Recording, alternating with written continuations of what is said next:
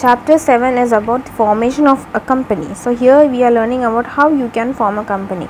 So we have learned in our previous classes that there are different forms of business organization like sole proprietorship, partnership, joint into family or company. So these are the forms of organization. You can choose which you want to set. So here it is we are studying about the formation of a company, how you can form a company. The formation of a company is a complex activity involving completion of legal formalities and procedure. That is, to form a company you have to look after a lot of formalities and procedures. There are a lot of formalities and procedures you have to sign. So to fully understand the process, one can divide the formalities into 3 stages. So these formalities you can divide into 3 stages, that is promotion, then incorporation and subscription. These are the 3 procedures you have to follow while forming a company. So the first one is the promotion of a company. What is promotion? Promotion is the first stage in the formation of a company. This is the first stage in the formation of a company. It involves conceiving a business idea and taking initiative to form a company so that practical shape can be given to exploiting the available business opportunity. That is, you are deciding what type of business you are going to start. So you can take an initiative to form a company and you can give it a practical shape. You can put it into existence. Firstly, you have to decide what type of business idea you are going to take. That is the promotion stage. So this promotion stage is mainly done by a person that is known as a promoter. Such a person or a group of persons or a company proceeds to form a company, they are said to be promoters. That is, the one who is willing to start a company or set up a company or form a company is known as a promoter. So there are certain functions of the promoter. So the promoter is one who undertakes to form a company. He is the one who undertakes to form a company. So looking at the functions of the promoter, the first one is identification of business opportunity. So you have to identify what type of opportunity you can tackle and what type of products or goods does the consumer need. So by taking a research, you can identify what type of opportunity you need to create. So what type of opportunity you can take, and if you are willing to face the risk and face the challenges, then you can certainly go for starting a company. So first you have to identify the opportunity or what type of product you have to sell or what kind of business or business are you going to start. Next is feasibility study.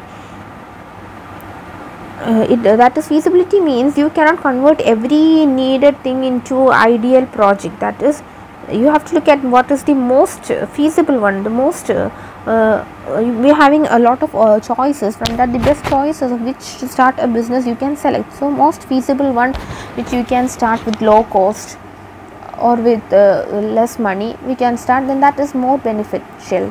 That is why you can have a good feasible study. You can choose which you can follow. Under feasibility study, it can be technical feasibility. Sometimes an idea may be good but technically not possible to execute. Idea is good but you doesn't have technical support to do it. So you have to look if that is possible. Next is financial feasibility. That means you require funds. So if you have to start an organization by looking at how much fund you have. It should be large or small. Large organization or small organization, it should depend upon how much finance you have. Then next is economic feasibility. So that is sometimes it so happens that a project is technically well financially feasible but the chance of being profitable is very little. That you can do it and you have money to do it, and technically it is possible, but maybe profitability is very little. You will not get more profit. So you have to look all the cases. You have to look the economic, if it is economically possible, you will get profit or not, or you have cash, or you have technical assistance. If all becomes positive, then you can start thinking of doing it like that. And if you have anywhere you have some problems, then you have to decide it accordingly.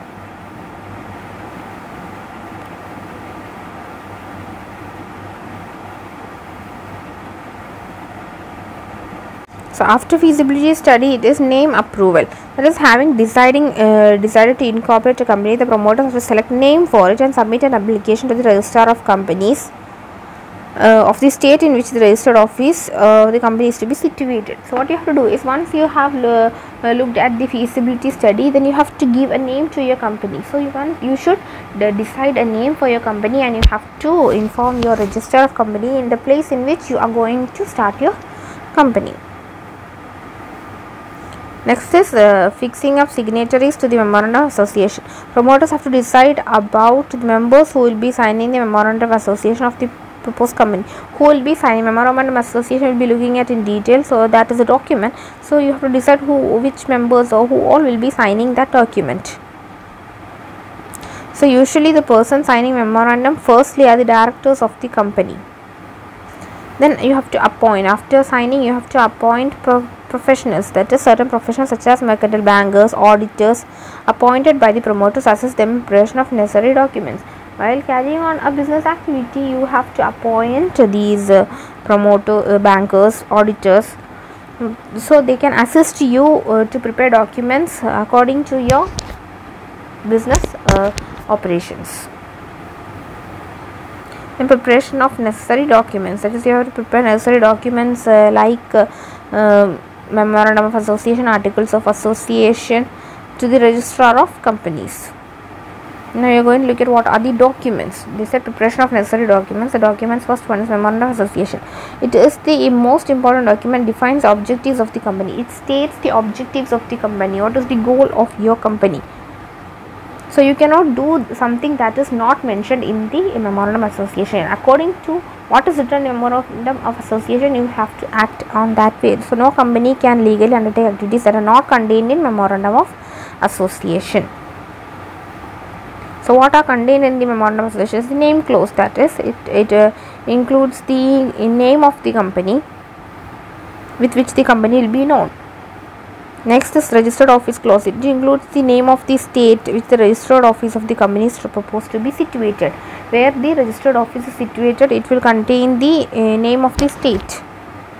Then object clause. Object clause is nothing but it states the purpose for which the company is formed. So a company is not legally entitled to undertake an activity which is beyond the objectives of that stated in the clause. So the objectives are stated in the memorandum of association. So you cannot undertake an objective which is not mentioned in the memorandum of association. Next is liability clause. What will be the liability of the members? Is they are unlimited or limited, or according the shares owned by them. Then capital clause. That is, capital clause means what is the maximum capital that the company can raise through issue of shares. They can issue share and they can raise capital. So what is the maximum amount a company can raise? For example, that is a company may be, the authorized capital may be 25 lakh divided into 2.5 lakh shares or rupees 10 each. So you can offer these 2.5 lakh shares of rupees 10 each to the public, and you can raise the capital. So first one was memorandum association, second one is articles of association.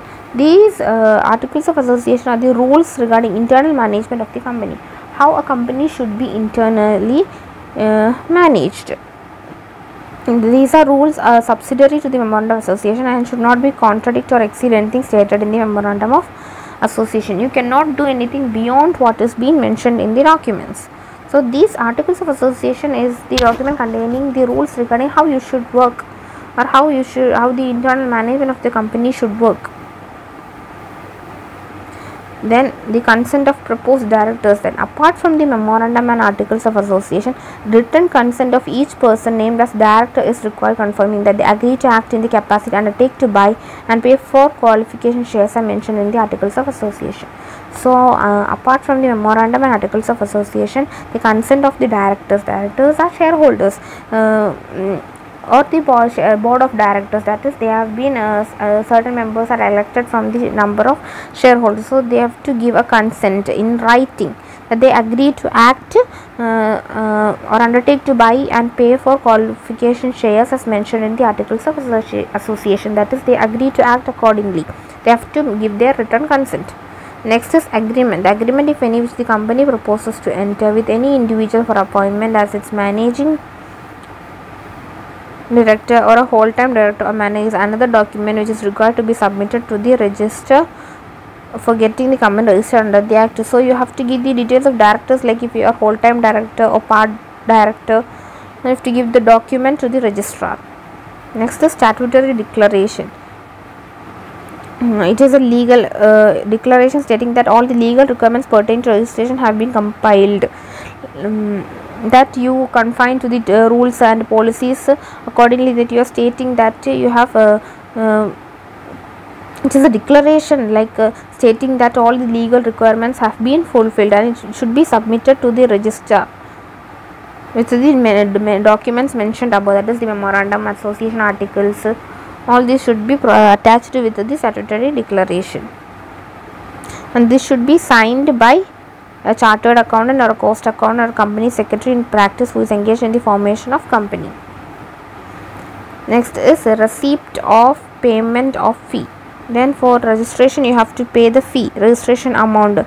So amount of such fees depend upon the authorized share capital of the company. So with the statements or documents mentioned above, you have to attach the receipt of the fee paid. Next is moving to incorporation. That is, after completing the aforesaid formalities, promoters make an application for incorporation of the company, that is bringing the company into existence. So an application is to be filed with the registrar of companies in the state within which they plan to establish the registered office of the company. So what all documents are needed is memorandum of association, articles of association as we have discussed before, then the written consent of directors, then agreement of the managing director as whole time or part time or whatever it is, and copy of registrar's letter, then statutory declaration, then notice about the address of the registered office, the documents, evidence of payment of registration fees. So all this must be submitted. So when the registrar is satisfied about the completion of formalities of registration, a certificate of incorporation is issued to the company. That is, when all these above said documents are provided to the registrar's company, and when he filed it is, when he is satisfied with all that, then what he will do is he will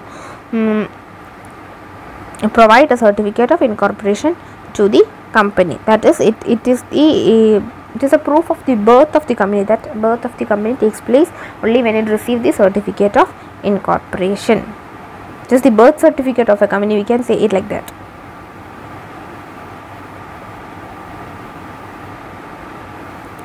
Now we are going to look at what is capital subscription. That is, we said a company can raise fund from the public, that is capital subscription. A company can raise the required fund from the public by means of issue of shares. A company can issue shares and it can raise fund. For doing the same, it has to issue prospectus, which is an invitation to the public. That is, you should invite the public to buy the shares of the company. So there is a invitation, and other formalities also should be considered. Now, what are the steps for raising funds? We can see here. The first one is SEBI approval. SEBI is the Securities and Exchange Board of India, which is the regulatory authority in our country, has issued guidelines for disclosure of information and investor protection. A public company inviting funds from general public must make adequate disclosure of all relevant information and must not conceal any material information from the potential investors. That is, when you want capital subscription, you are subscribing for capital.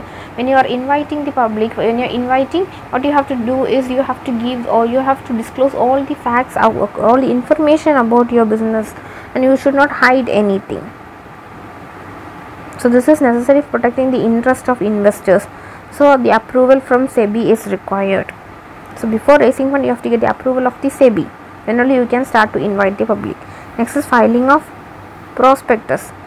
The copy of prospectus or statement of profits filed with the registrar of companies. Prospectus is document described or issued as a prospectus, including any notice, circular, advertisement, or other document. It can be in the form of a notice or a circular or advertisement. It can be in any other form. Inviting deposit from the public, that you are inviting public to buy your shares and give them capital, give them money. Or you can say that it is an invitation to the public to apply for securities.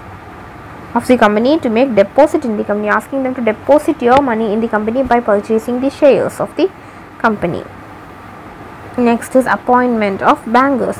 Raising funds from the public is a stupendous task. The application money is to be received by the bankers of the company. So through the bank only you can receive the the fund. So raising this fund is a complex process. So you have to appoint bankers, brokers, underwriters.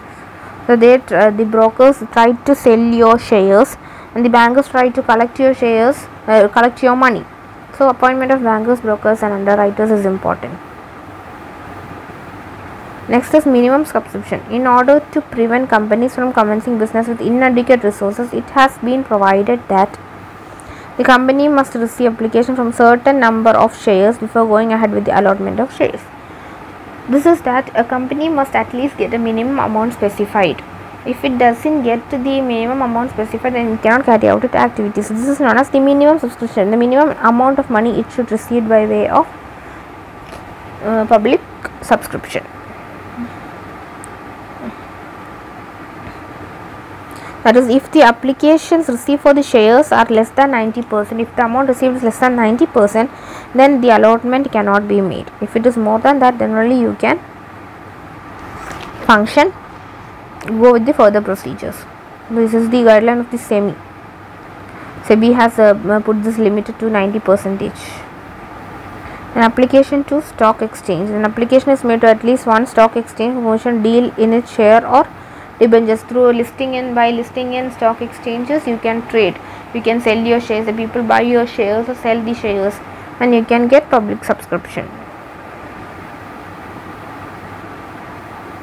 Next is allotment of shares. That is, once you have got the minimum subscription, then you have listed in the stock exchange and you move for allotment of shares. That is, till the time shares or application money received should remain in a separate bank account. All the application money which the public is giving you, you should keep it in a separate bank account and it should not be used by the company. So in case the number of share allotted is less than the number of applied for, then or where no shares are allotted to the applicant, the excess application money needs to be returned to the applicant. If you have not called for the public for allotment, and if he has already given it to you in advance, then if you have not called it, what you have to do in the last is you have to give it back to the applicant. That is, you have to return of allotment signed by a director. Allotment letters are issued to successful allottees. Then return of allotment signed by a director is filed with the registered company within 30 days of allotment. Once you have accepted the allotment, you have to send the allotment letter, and then otherwise you have to return of allotment. That is, you are not willing to accept the allotment. So within 30 days you have to do this once it is filed with the registrar of companies. Here a format is given like a memorandum association, how it will look like. That its name is included, registered office, the object, then matters, liability, then share capital, and several other documents, details have been given. Then you have to confirm declaration that all the above mentioned is correct, and all these are written. This is the format of memorandum of association. So in this chapter we have looked at what is promotion, then necessary documents, functions of promoters, what is incorporation, then how you can subscribe capital, then how SEBI approval, how you can apply for capital subscription. That is, you have to get SEBI approval, then file a copy of prospectus, then you can appoint brokers, then ensure minimum subscription, then list it in stock exchange. Then if more money is received, you can excess money you can refund. Then you issue letters to the ones who you have admitted, and then you can file a return with the registrar of companies. This is a procedure how you can subscribe for capital. Here you can see there are two terms, that is preliminary contract and provisional contract. Preliminary contract is that contract is signed by the promoters with third parties before the incorporation of company. So before the incorporation, if you are signing with a third party, it is known as preliminary contract. And contract signed after incorporation, So if you're signing it after incorporation but before commencement of business, it is known as provisional contract.